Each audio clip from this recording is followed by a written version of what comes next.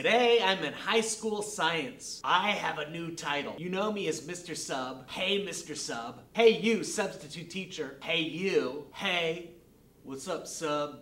Now I have the title as the world's crappiest substitute teacher. I could also go for the world's shittiest substitute teacher, but I'll have to bleep that out because I don't like swearing. As the world's crappiest substitute teacher, I've been called into the principal's office and been chewed out. I've been chewed out by secretaries. I've been chewed out by other substitute teachers. I've been chewed out by vice principals. My crime, letting kids get away with too much. Yesterday when I was checking out, I had a big ass complaint from the special ed aide. She said I didn't keep control of the class. Guilty.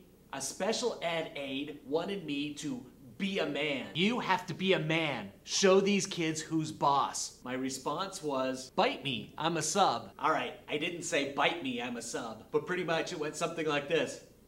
Sup.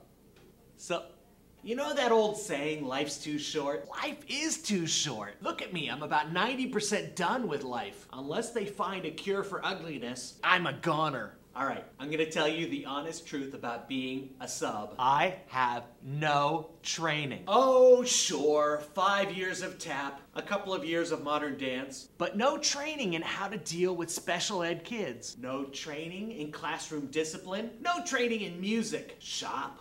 Very little training in math. A lot of training in Shakespeare. To be or not to be.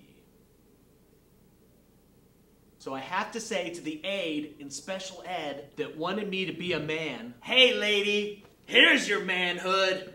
Life of a sub.